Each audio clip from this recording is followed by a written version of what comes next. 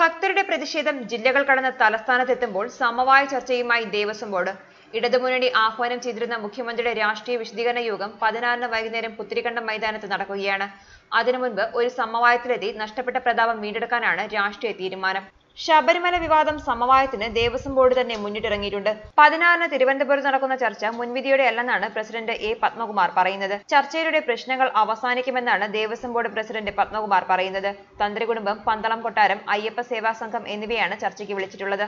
പൂജയും ആചാരാനുഷ്ഠാനങ്ങളും ഇല്ലാതാക്കാൻ ദേവസ്വം ബോർഡ് ശ്രമിക്കില്ലെന്നും പറയുന്നു. ന്യൂസ് ഡെസ്ക് മലയാളി വാർത്ത.